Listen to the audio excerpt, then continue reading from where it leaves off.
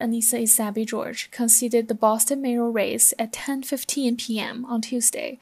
The concession paves the way for Michelle Wu to become the city's first woman and person of color elected as mayor. I know this is no small feat. You know this is no small feat.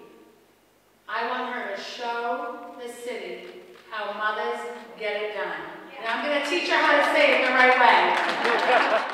Essaibi George addressed her appreciation for all the support, and she urged her supporters to find ways to give back to their communities. I'm going to keep at it, and I ask you to join me. Find a way to keep painting this city pink.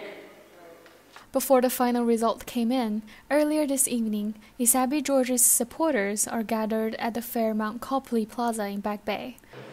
She is really one of the most sincere and reliable people. She's responsive, and she's real. So that's pretty special. Even though Essaibi George no longer holds a public position now, but will endeavor to move the city forward. Reporting for BUTV News, I'm Stella Guan.